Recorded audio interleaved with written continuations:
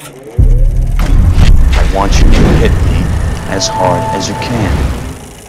Hey everybody, it's Chris Bumber here again for JoBlo, just coming out of the Cinemacon presentation for the Universal titles, and man, what an amazing slate. Just to give you some impressions off of the videos that I saw, we got to see the first trailer for Michael Bay's Ambulance, which is basically you take a heist movie like Dog Day Afternoon, done in the 70s, but crank the budget up to like $100 million and have it directed by Michael Bay, and that's pretty much what you get. So Yaha Abdul Mateen II plays this war vet whose wife is terminally ill. She needs an operation that it's going to cost like $200K. The insurance isn't paying for it. Enter his adopted brother, played by Jake Gyllenhaal, who happens to be a bank robber and offers to cut him in on the score. So they rob a bank, things go awry, and Mateen ends up shooting an LAPD officer. Doesn't finish him off because he's not a killer.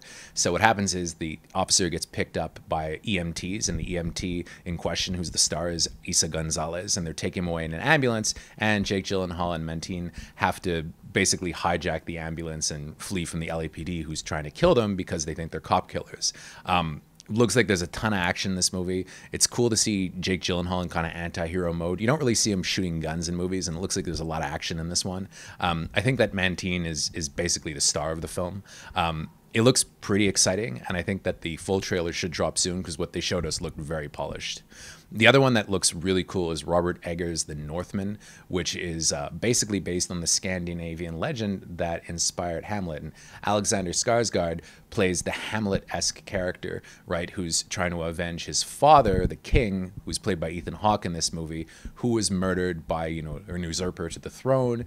Nicole Kidman plays his mother, and Anya Taylor-Joy plays his love interest, who I guess is the Ophelia type character. I mean, this one looks crazy violent. There's so much gore. I mean, what would you expect from a Robert Eggers movie? But funny enough, it actually looks like the most mainstream movie that he's ever done. I mean, it's definitely going to be a visceral, wild experience, but there's tons of action. It looks really exciting. It looks very frenetic. And in fact, the person who runs Focus Features came out after the trailer and said that this is definitely not the kind of thing that they would usually produce, but Eggers is completely insane and the movie's a masterpiece. And I'm inclined to agree. I'm inclined to agree with her. It looks really cool.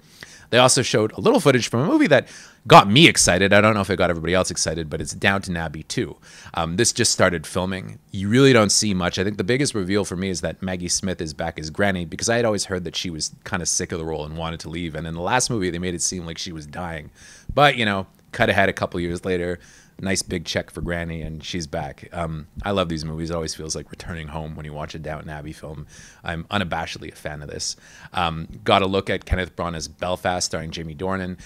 This is basically an autobiographical movie shot in black and white about the Troubles in Belfast during the 1960s. Looks like a pretty entertaining movie. We saw a new trailer of Last Night at the Soho. They gave away a little bit more of the plot that I'm not going to reveal in my video. If you want to look at actually what the plot is, you can go check out the article on JoBlo. I put a big spoiler warning on it, and that'll give you an idea. But it looks, suffice to say, it looks very Egger-right and very cool. We also saw a little bit of footage from the 355, which is the all-female spy movie with Jessica Chastain. Looks like this one's a lot more Mission Impossible than Bourne Identity, which is kind of cool. It's a big, broad, $100 million plus action movie with an amazing cast. I'm sure that this will be a pretty entertaining movie when it comes out in January. Saw a little bit of Dear Evan Hansen and a few other movies that Universal's putting out. It looks like they've got a really strong slate. The one that they're hyped about is definitely Sing 2, because the last one made so much money. In this one, they're basically trying to get this elusive rock star to give a final performance, right? And the rock star is voiced by Bono, so of course all the music that they're singing is U2. And the trailer is kind of scored by Scarlett Johansson and Bono duetting on I Still Haven't Found What I'm Looking For, which was pretty neat. Otherwise, that's about it. We saw footage from other movies too. If you want a full rundown, you could check it out on JoBlo.com, and I'll be back with more from Cinemacon.